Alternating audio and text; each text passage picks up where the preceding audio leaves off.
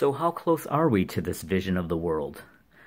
A world of renewable resources, non-toxic materials, ecological abundance, and equity. Many have chronicled the trends in these different areas.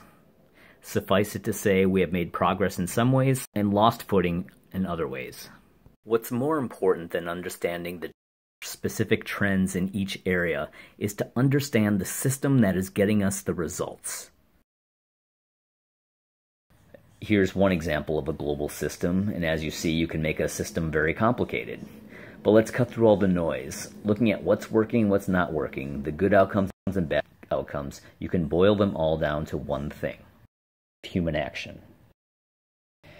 As to why we have not made the progress we would expect then, something is amiss either 1, in the decision makers themselves, 2, the communication channels they use, 3, the information that is exchanged, 4, the resources that are exchanged, or 5, the decision makers' agencies for action.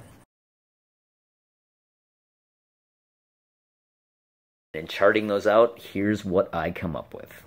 The 7 barriers. 1. Inertia grips our system.